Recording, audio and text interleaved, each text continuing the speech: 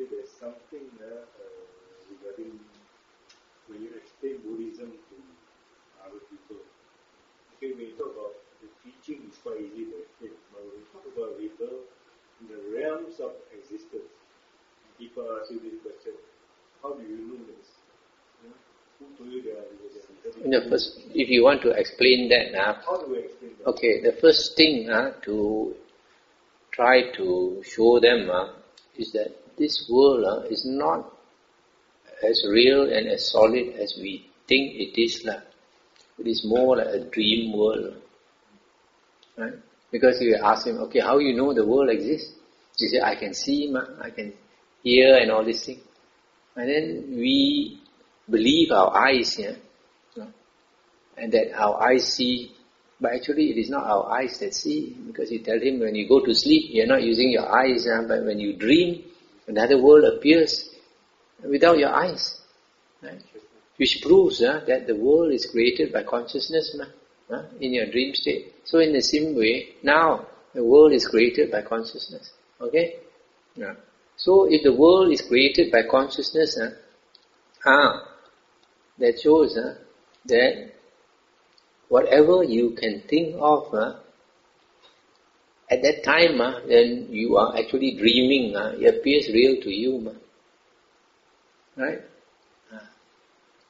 So you can give, for example, when people are dying, a few days before they actually die, another world, another state of altered consciousness appears to them, and they start to see another world.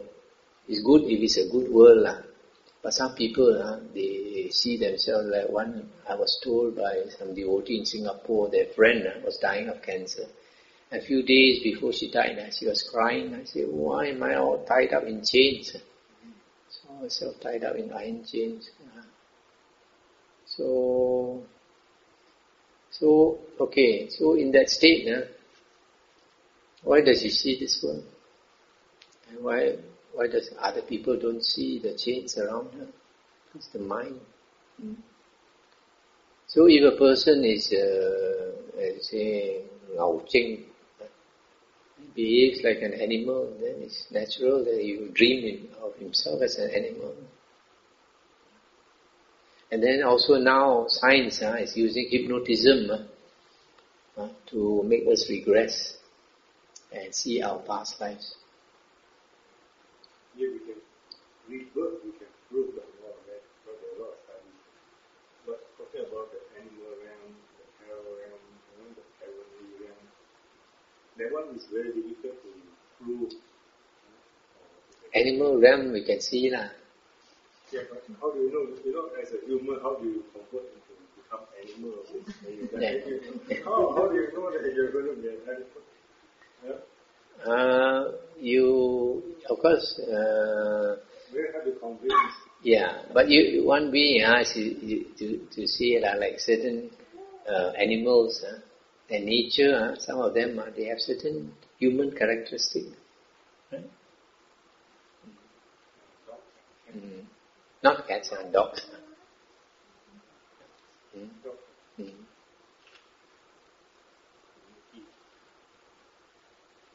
You see,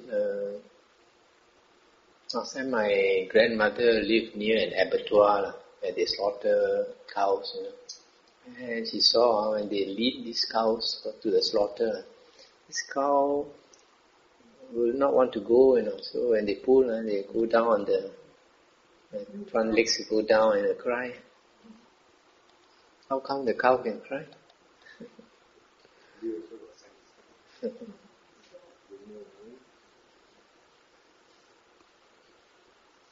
Cow can cry like human being, but some human beings don't have cow sense.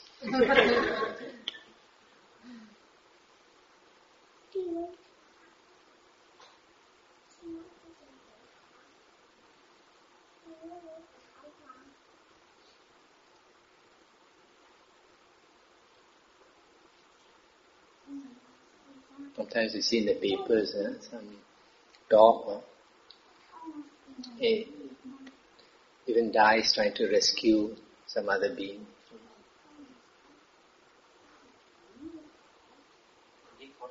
talk about rebirth as animals. I think it came out in the paper before in Thailand. There's one animal go back to the house and sleep and What is not true? Rebirth also.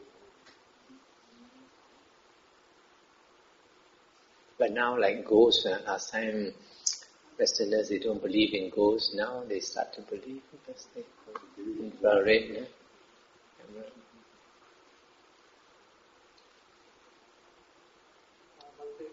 There are some stories saying that there are ghosts inside the videos. So what's your take? I would think ghosts are everywhere. I know of a case.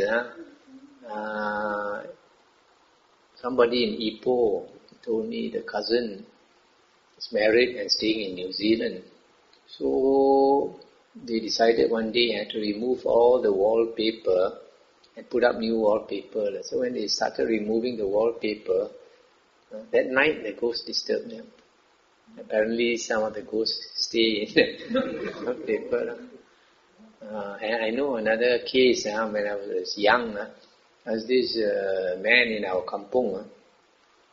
He stayed in a certain house and the ghosts would always come and disturb him at night. And he was quite brave, he was not afraid. He tried to fight with the ghost. And every night the ghost disturbed him until he was so fed up, he decided to use a trick one day. So he went to sleep with a lot of powder in his hand. So when the ghost came to disturb him, he threw the powder on the ghost. Then the ghost ran away. And the next morning he went to look for the powder. He found the powder sticking on the wall. So he nailed the wall. After that, never disturbed him anymore.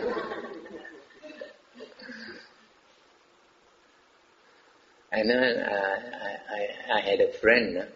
He found an umbrella when I was a layman. He found an umbrella at the roadside. So he took the umbrella home.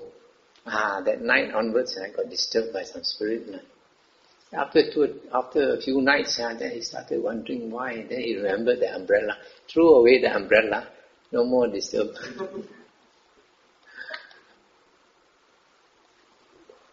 when they're talking about the ghosts on the wall, that's like those some Chinese temple they use a plate and they model it. So the ghost cannot stay there. Yeah, in fact, I know a Mahayana monk. I was disturbed because of all these things. Yeah. I also know of another family. They bought an old Buddha statue to keep in the house and pray. And the lady, sometimes when she prayed, she seemed to see two red eyes looking at her in the statue. And from the moment they brought back the statue to the house became, a lot of disturbance. The parents quarrel with the children, husband and wife quarrel and all these things. And until after several months, the husband and wife discussed this problem. Then they thought something wrong with that Buddha statue. And they took it to a bridge and threw it over into the river. And after that, the house became more peaceful. So don't think all these Buddha statues all will protect you. The best tangkai is inside, not outside.